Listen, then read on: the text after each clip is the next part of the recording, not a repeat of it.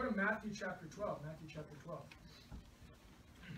And so this was a situation where it was tense, emotions were running high, the man blasphemed with his mouth and then cursed in the name of the Lord, and the congregation who witnessed it signified it so and put him to death.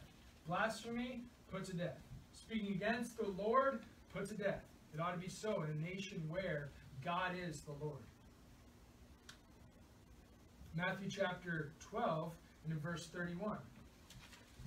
Matthew chapter 12, verse 31. Wherefore I say unto you, all manner of sin and blasphemy shall be forgiven unto men. Thankful for grace. But the blasphemy against the Holy Ghost shall not be forgiven unto men. And whosoever speaketh a word against the Son of Man, it shall be forgiven him. But whosoever speaketh against the Holy Ghost, it shall not be forgiven him. Neither in this world, neither in the world to come. Now look down in verse 33, and it says this. Either make the tree good and his fruit good, or else make the tree corrupt and his fruit corrupt. For the tree is known by his fruit. Look at that. The tree is known by his fruit. O generation of vipers, how can ye being evil speak good things? For out of the abundance of the heart the mouth speaketh. That is saying that what is spoken is how the heart is known. As what is born of the tree is how the tree is known. Therefore, I think what we're seeing here is that blasphemy of the Holy Spirit is for sure a sin, but what is the order of the sin that has taken place? First of all, I believe it is rejecting of the word of the Lord. Right? Because the heart is going to be what speaks. So if somebody is going to blaspheme the Holy Ghost, somebody's going to blaspheme even the Lord in this context, it shall be forgiven. But to blaspheme the Holy Ghost is revealing something about the heart. The heart is living in blasphemy, is living in contradiction, is living against God. And so it is spoken even as what is in the heart. What happens out of the mouth indicates what type of tree it is. And here, a corrupt tree cannot bring forth good fruit, but only corrupt. Therefore, a corrupt heart cannot bring forth good words, but only a corrupt heart. And so, the blasphemy of the Holy Ghost, I believe, is exactly that. It's a symptom, but it's not the sin that made the reprobate. I believe it's a symptom of the sin. And look over when we can see that take place. In verse 22, the Bible says, Then was brought unto him one possessed with the devil, blind and dumb, and he healed him, insomuch that the blind and the dumb both spake and saw. And all the people were amazed and said, Is not this the Son of David? Would we not rejoice to see somebody who was blind and dumb from birth see and speak and be relieved of that? That would be a wonderful, blessed thing to see our Savior do that. Is not this the Son of David? Is not this the Son of God? Is this not our Messiah? And what happens in verse 25 as it continues, Jesus knew their thoughts.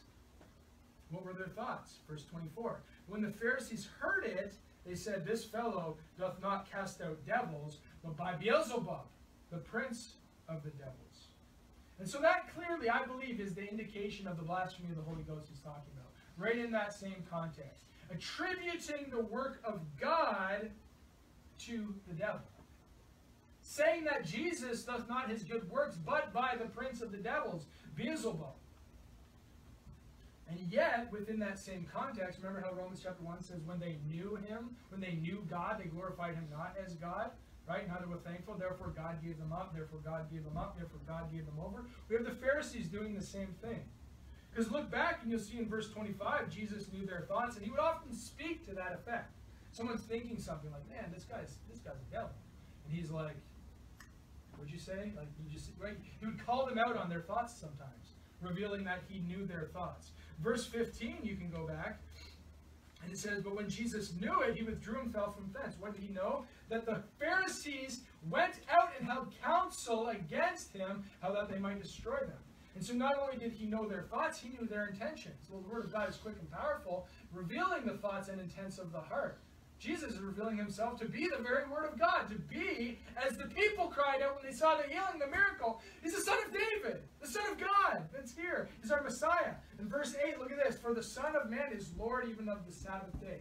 Justifying that he's doing the good works on the Sabbath day because he's the Lord of the Sabbath day. I can do what I will with my thing. What is he saying there? He's saying that I profess to be the Lord God here on earth.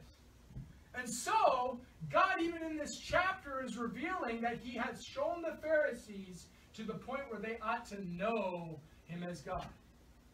He's said it. He's done it. He's shown it. He's preached the word. He's fulfilled the word. He's done divine healings. He's read their minds. He's deciphered their thoughts and intents of their heart and changed his direction before they could even fall upon them. He's revealed himself. They knew he was God and yet glorified him not as God. Therefore, they reject it, and the blasphemy against the Holy Ghost that happens there, that he's just a devil. He's just doing this power by the devil, is just simply the effect of the fact that they've been given over to a reprobate mind. These are just simply showing forth that they are capable of blasphemy against the Holy Ghost. They're capable of releasing from their heart corrupt things because their heart is corrupt. They rejected God, and that blasphemy, I believe, is simply evidence of a corrupt heart. And the Bible is clear that when you have a corrupt heart, there's no forgiveness. When God gives you up, God gives you up, God gives you over to the reprobate mind to do those things, to act that way, to say these things, there is no forgiveness in this life, neither in the world which is to come. The Bible is clear here. So that's what I believe is the teaching there of the blasphemy of the Holy Spirit.